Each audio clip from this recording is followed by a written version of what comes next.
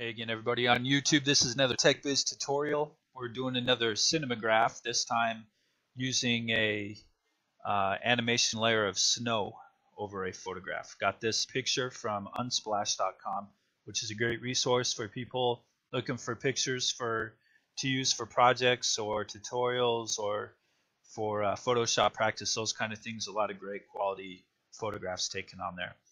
So I have this image right here. I'm going to start off by going up to image and adjustments, and I'm going to change the hue saturation, and I'm going to bring the saturation down to about -77 to take some of the yellow tint out of the light. I'm going to click OK, and then I'm going to add a new layer. I'm going to shift backspace to fill this layer with black, and then I'm going to go to filter, noise, add noise, and 164 looks good. Gaussian and monochromatic, and I'm going to click OK.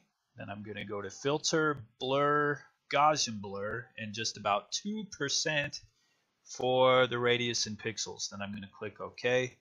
Then Control L to bring my levels up, and then I'm going to adjust these input levels to where I get a few snowflakes on there, not too many, and just kind of the right size and shape. So this looks pretty good right here. I think I'm going to go with that 127 and 183, and then I'm going to click OK. Then I'm going to go to filter, other, offset, and kind of like we did with the rain, I need to look for this line here, this seam that shows up, because I want it to be seamless on the animation. So I'm going to click OK. I'm going to use my rectangle marquee tool, select it, shift backspace, and I'm going to go fill with content aware, click OK, and then Control D. And again, if I wanted to, I could use my spot healing brush or clone stamp, but this looks like it's going to work well. Okay, so now I'm going to go to Edit and Define Pattern, and I'm going to call this Snow. So I'm going to click OK. And that looks pretty good. Now the next thing I want to do is I'm going to, if I want to see how this is going to look on my layer, I'll just go to my blend mode and I'll go screen. And yeah, I think that's going to be okay. So I'm going to make this layer invisible. I'm going to add a new layer. And I'll hold down Shift Backspace, and I'm going to fill this layer with 50% gray. Click OK. Double click on the layer, and I'm going to go down to Pattern Overlay. So I clicked on Pattern Overlay. Obviously that's not the pattern we want, so I'm going to click on the words pattern overlay.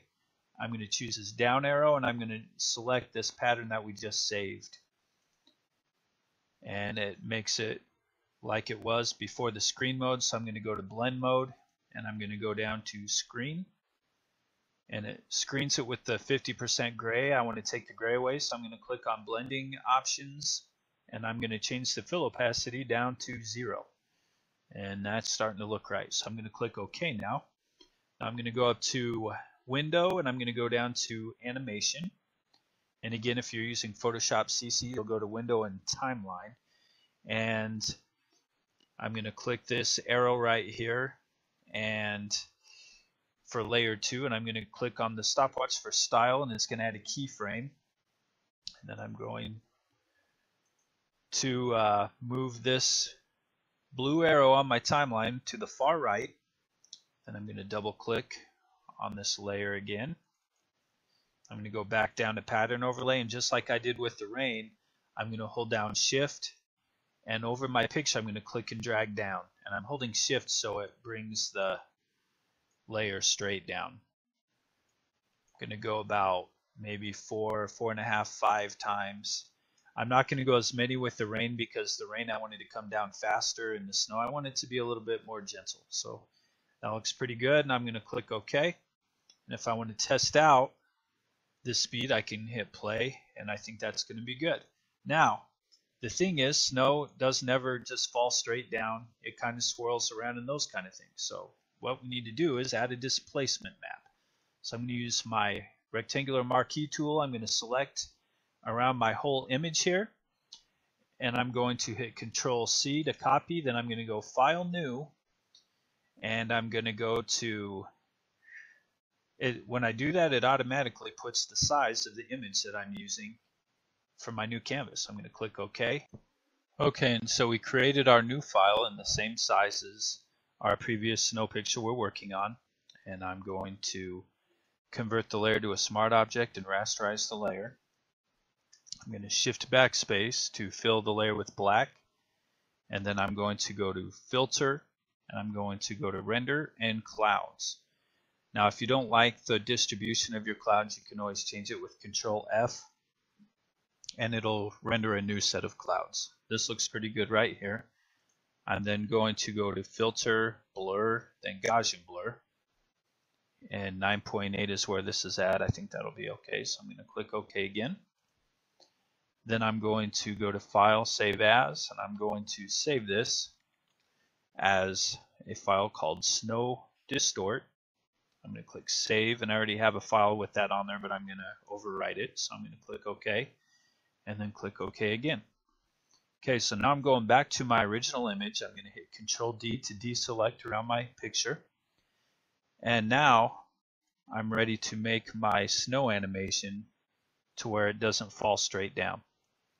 So I'm going to right click on layer 2 in my layers panel. I'm going to convert this to a smart object. It's going to fill it with black, and then I'm just going to go back to my blend mode, and I'm going to go to screen. So that looks like how it did before. Then I'm going to go up to filter, and I'm going to go to distort and displace. Now you may change these later, but right now I'm going to try mine at 20% or at 20 for horizontal and vertical. I'm saying stretch to fit and wrap around. Then I'm going to click OK, and a window is going to come up, and I'm going to choose my snow distortion map that I created. So I'm going to click Open, and you'll notice it kind of moves some things around here. So now we're ready to save it. We'll go File, Save for Web and Device. And this all looks good. I'm not going to change the size. Looping options I want to save forever. So now I can click Save.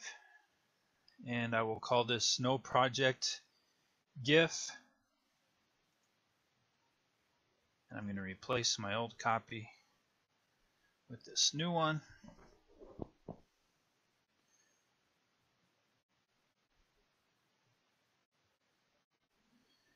And we have it created. So I'm going to close out of that. I will find Snow Project GIF. Open that up, and here we have our snowfall. Again, if I wanted to go back and make changes to the snow speed, I could always go back into the timeline and slow that down or redo any of that. But this kind of gives you an idea of how to make a cinemagraph with some snowfall on a wintry scene. Hope you enjoyed it, and stay tuned for more.